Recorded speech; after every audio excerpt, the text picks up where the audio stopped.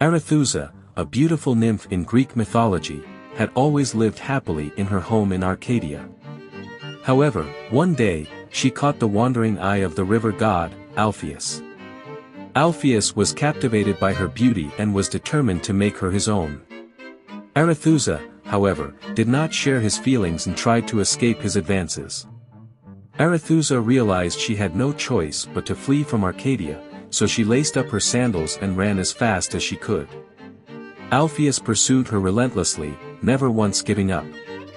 She ran for what felt like days until she reached the sea, where she cried out to the goddess Demeter for protection.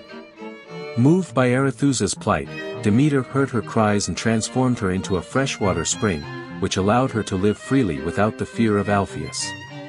The spring, now known as Arethusa Fountain, became a popular spot for travelers and locals alike to drink the fresh water and admire the breathtaking views. The story of Arethusa inspired many artists and writers throughout history to commemorate her bravery and determination. The famous poet Percy Bysshe Shelley even wrote a poem about her in 1820, which has since become an iconic work of literature. Despite the many years that have passed, the story of Arethusa continues to capture the hearts and imaginations of people all over the world.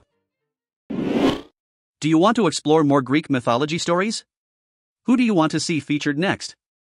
Subscribe and leave a comment below to let me know. I'll see you in the next video.